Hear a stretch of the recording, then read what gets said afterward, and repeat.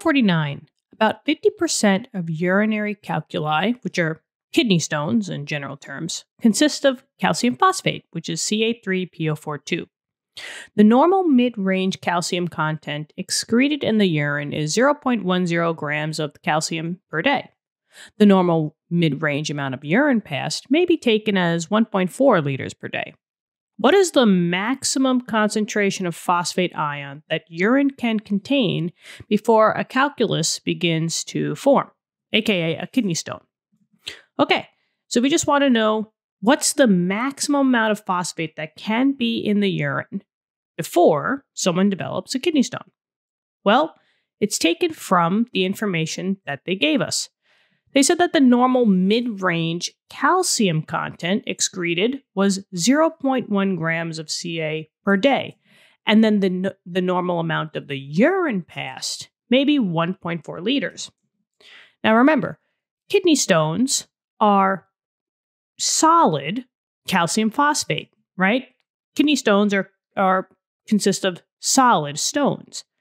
So we're dealing with things that can dissolve, right? But if you have too much, you're going to form a solid, and that's in the form of calcium phosphate.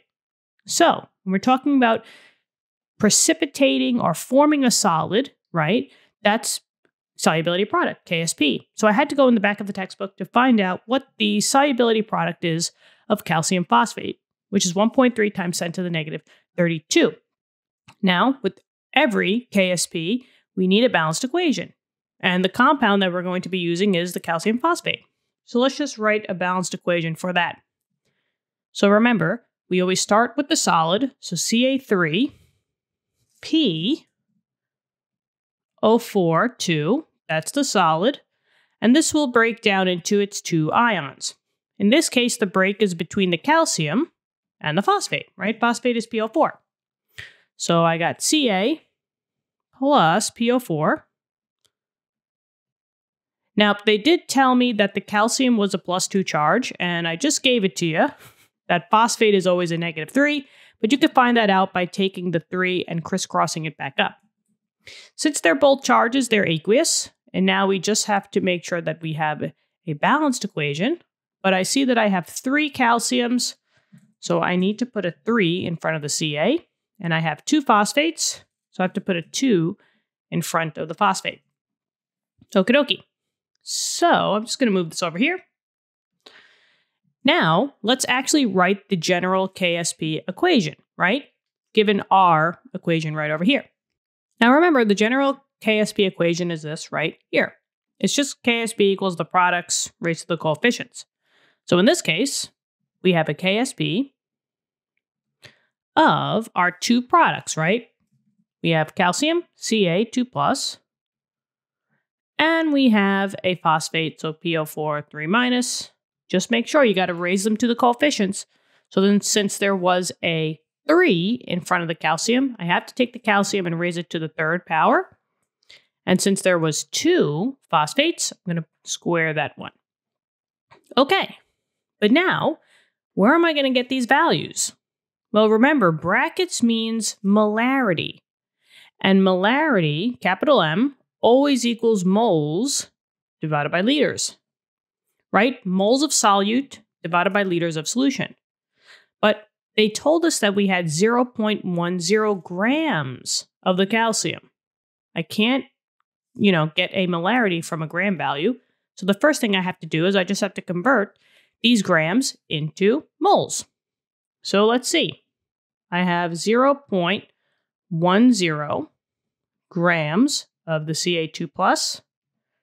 And we could just do the shortened version, right? If we want to go from grams of something to moles of the same thing, so it's the calcium, right?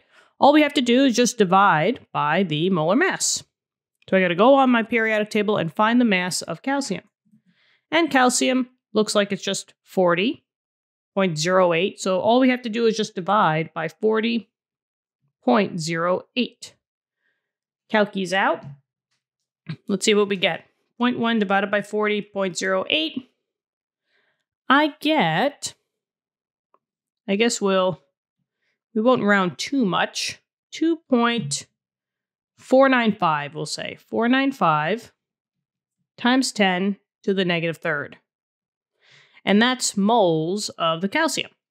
Okay, so now I know my top number. I know that my mole value is going to be 2.495 times 10 to the negative third. And maybe I will take this and maybe put this, I guess we'll put it over here. Now I just need the liters. Well, they did say that it was a total of 1.4 liters per day. So that's going to be the bottom number, 1.4 liters. Maybe I'll just say 1.4, right? Now, in this case, we can find out what the molarity of the calcium is because it was because of the calcium. So let's see. 2.495 times 10 to the negative third divided by 1.4. I get 1.78. I guess we'll say 1.782 times 10 to the negative third. And that's now molarity. So that's the number that goes with the calcium. So I have 1.782 times 10 to the negative third molarity for the calcium. So I know this number. So that number is 1.782 times 10 to the negative third. From the back of the textbook, we also know what that KSP value is, right? That KSP value is 1.3 times 10 to the negative 32nd. But the thing is that I don't know what the phosphate concentration is. Well, there's two different ways that you could do it. We can say that, okay, we don't know what the phosphate is, and that's what we're looking for, right? What is that maximum concentration of phosphate? So I'm going to label this as X. Now, you can drop down the coefficient and say that this is a 2X.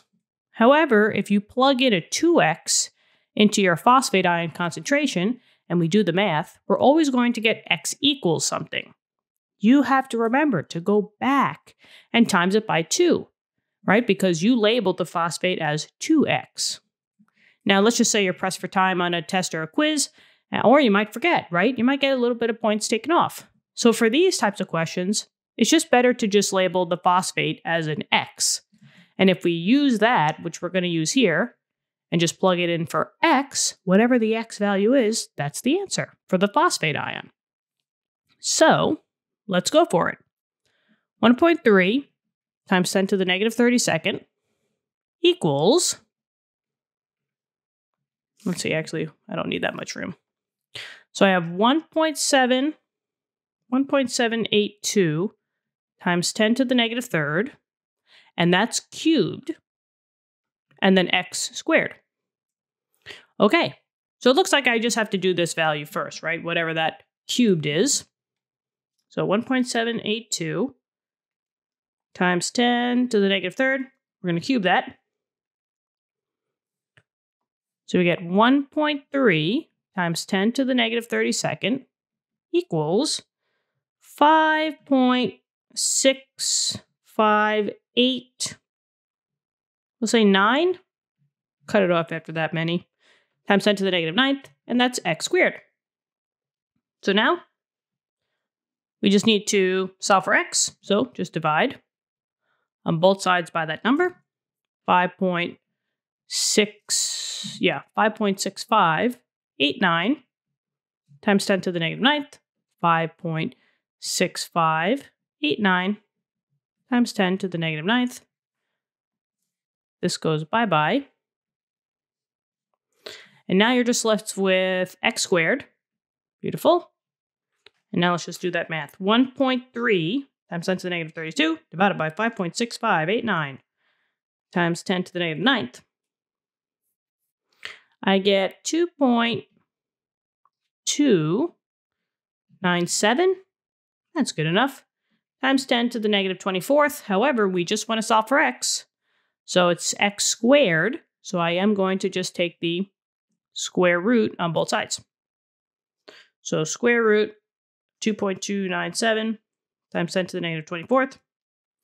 And I guess I'll put X over here. X equals, actually, I'll put X down here. X equals 1.5 technically 2 sig figs, so we'll say 1.5 times 10 to the negative 12th. And remember, that's molarity. So we wanted to find that maximum concentration of phosphate ion. That was just X. So PO4, 3 minus, was just X. And it's the 1.5 times 10 to the negative 12th. And that's molarity. There you go. And that's the answer for this one, guys. Hopefully this helped. Let me know in the comments. Thank you so much for viewing the video. Subscribe to the channel, and I look forward to helping you with future questions. Okay, have a great day. Bye-bye.